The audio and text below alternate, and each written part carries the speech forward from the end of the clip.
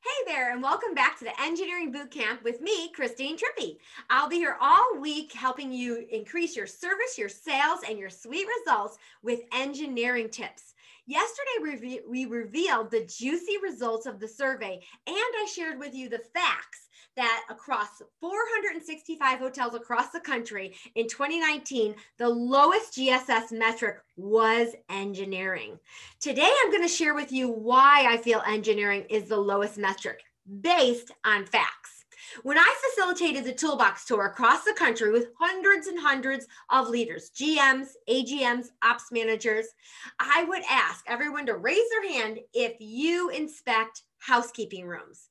And everybody would raise their hand. 98% of the room would raise their hand. But then when I would ask, raise your hand if you inspect RPM rooms, room preventative maintenance, only 25% of the class would raise their hand.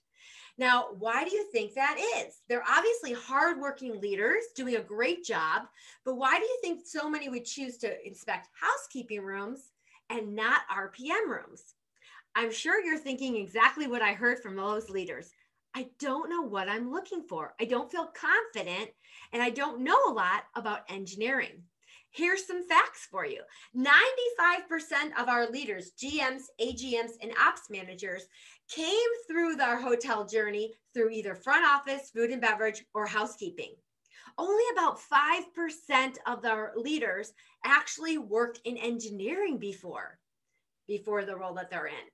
And that's important to know because engineering is probably the least understood department for general managers, AGMs, and ops managers. Makes sense, doesn't it? And I can tell you wholeheartedly, I was that general manager. I grew up in sales and housekeeping and front office. I never worked in engineering. And when I was a general manager, I often heard myself saying, take care of that, chief. Chief, handle that. I did not know enough to go into an RPM room and be able to critique someone's caulking job or PTAC job, etc. Does that make sense? Okay, so that is why across the country, our lower scores tend to be engineering because they are the least inspected, they are the least incentivized, and they're the least understood department. Now that we know this information, we can do something about it. And understanding that when I was a general manager and realizing that, especially in my 30-year-old property, that was the lowest metric, I needed to be able to say, you know what? I need to learn more about this. And that's okay. Remember, we're general managers, meaning we know a general amount of each department. We don't know everything. Oftentimes we get to those roles and we think, oh God, now that I'm the general manager, I'm supposed to know everything. You're never going to know it all, and that's okay. So seek out that information and learn more. If I can help you to learn more in engineering, I would love to. In the comment section of this post, I am going to add my calendar link. If you'd like to add a complimentary 30-minute chat, I can share with you how we can get together to do a GSS and operational deep dive that covers all the departments, but high focus on engineering, because I know that's where we all need to improve. And think about this.